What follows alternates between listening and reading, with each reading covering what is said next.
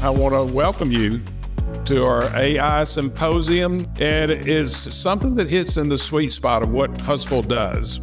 Humans need to interact with this AI, and it's something I didn't know about. So I was very excited to see this opportunity to learn a lot about AI. We didn't want to be in the dark and be fearing the unknown of AI. We wanted to embrace it and understand it. So that was really the whole purpose why we both said, we need to see what's here and where we're going and how we can implement it into our lives, personal and our careers. For a first iteration, I thought it was done very well. It was in the atmosphere of the Space and Rocket Center. I want to thank the Space and Rocket Center for coming out and getting on the forefront of the conversation of something that will affect all of us in the future. So our mission at the Space and Rocket Center is to inspire the spirit of discovery in us all through education and immersive engagement. So artificial intelligence is the perfect topic to introduce our very latest educational offering that we call the Space Camp Institute. We realize that inspiration doesn't stop at 18 years of age. And so the Space Camp Institute is for adult learning.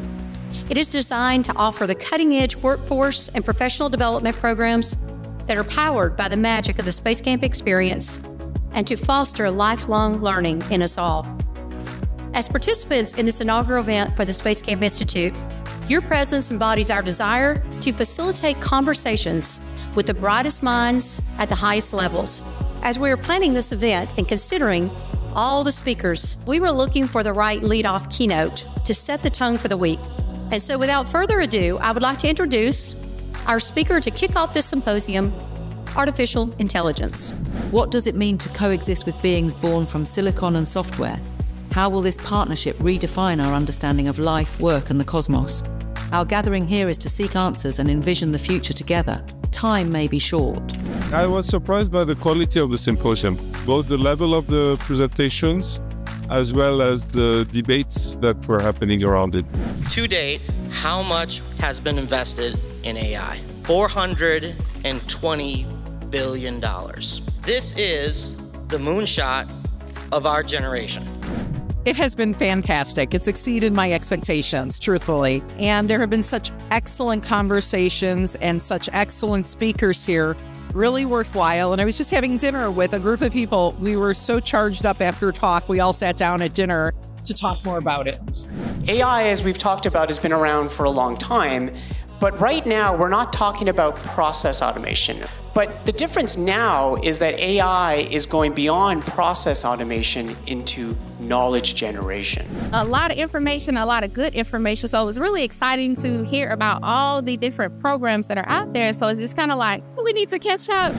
How would you advise the audience members to select a product or to evaluate a product that might be more AI forward? Look for the problem first. Look for what you want to solve first before you get the tool.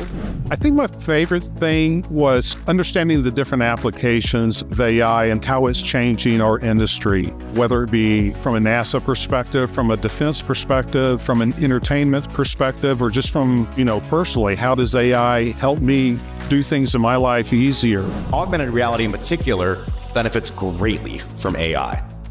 And that's kind of baked into the hardware itself. There have been just so many wonderful presentations. There was a great history of AI that I've enjoyed. There was a wonderful prompt engineering course that I just came from. It's been a fascinating symposium. We are definitely planning to attend the conference next year. We're also excited that later this week, students from the Alabama School for Cyber Technology and Engineering will be joining us. It is located just down the street from us, and we all know that our legacy depends on diffusing our knowledge into these young ones. I think that this place is a wonderful opportunity for anyone of any age, of any excitement, of any interest, and we are just happy to be a part of it.